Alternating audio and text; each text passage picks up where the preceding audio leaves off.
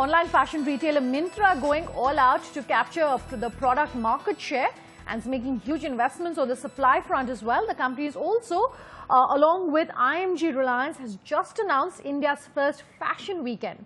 Priya Sheth caught up with Mukesh Bansal, the CEO at Myntra and head of fashion at Flipkart, on their merger with Flipkart and the strategic priorities going ahead.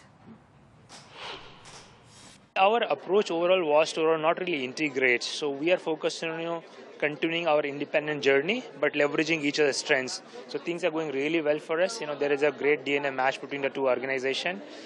We are very comfortable now working with the Flipkart team, and both of our fashion business have been growing at a phenomenal pace. We started with a significant market share. I'm very sure in the last 3-4 months the market share has grown, and I'm very excited about the possibilities of what two businesses can do together.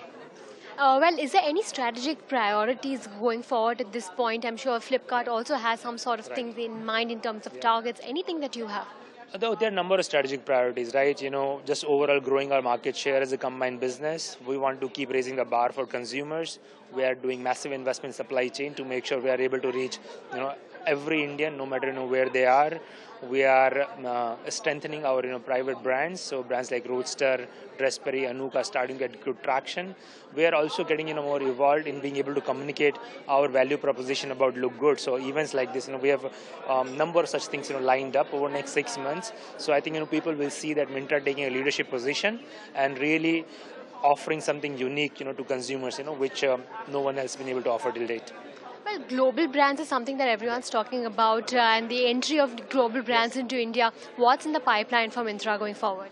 I think huge pipeline is what all I can say at the moment. Where a number of European brands we are in talks with. There is a huge interest. A lot of brands want to be on our platform, and in time to come we'll be launching a number of those brands. Okay, and my last question is in terms of valuations in the e-commerce space. Valuations have been skyrocketing. What's your take on this? I think valuations are a reflection of size of business and how fast this business have grown, and also the huge potential. So I think overall online retailing has a huge opportunity to really redefine the business of fashion in the country, and valuation is a reflection of that.